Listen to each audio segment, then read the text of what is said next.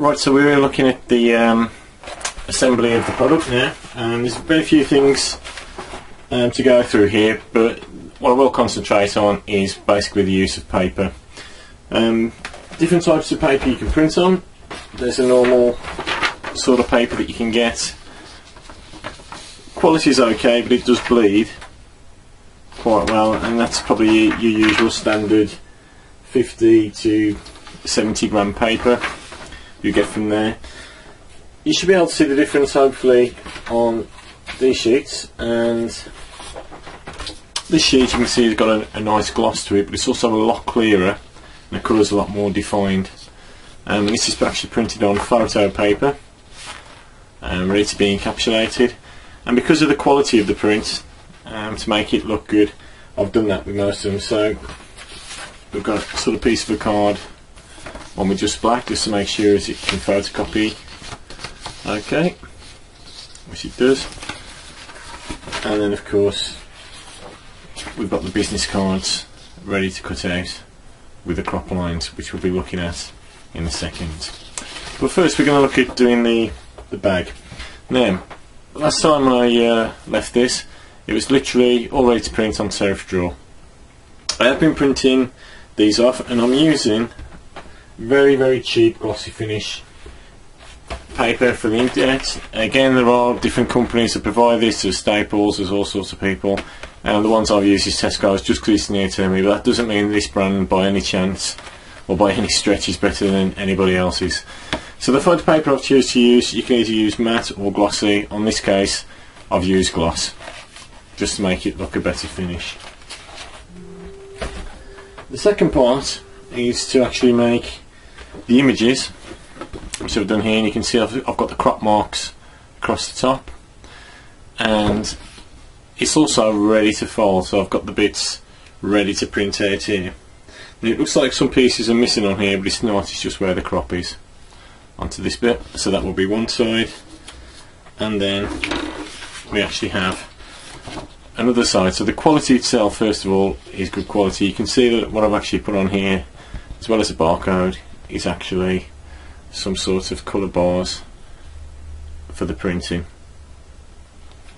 Right, next thing I need to do is, because that's quite thin, is I need to actually strengthen the back, and because I've decided I'm going to use the back, I've been and got some black card. It's about 30-40 pence a sheet onto there as well, and it just makes it a bit stronger, but this is going to be laminated and encapsulated anyway.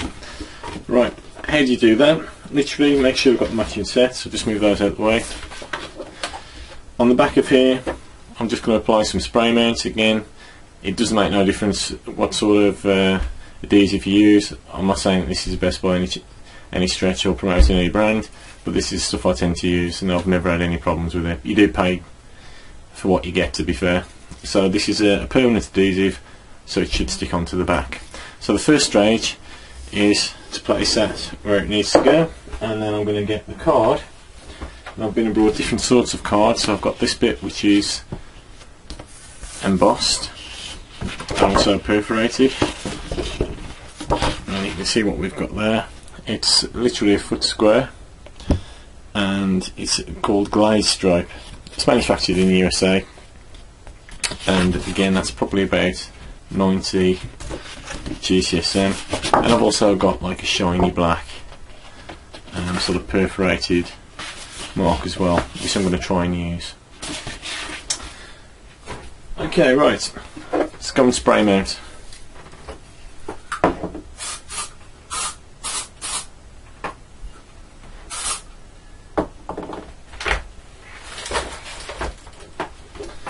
Okay, so I spray mounted the card. You can see it's sticky, so I'm not going to stick too much. Make sure I've done all the edges, and then what I need to do is lay it at the back. Now I'm using my vinyl spreader just to start from the centre, and I'll push out into each corners just to make sure there's no bubbles at all. So I'll just line these corners up.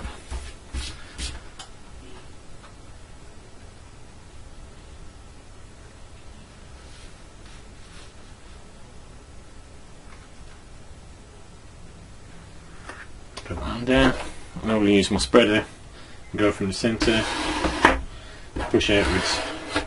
And the reason I'm pushing outwards is that any air that's trapped in will be pushed to the side of the paper. So it should be totally flat. Now always be careful when you're using spray mate and things like that, glue, that you get no glue on your fingers, because it will wreck this paper. Right, what's the next stage then?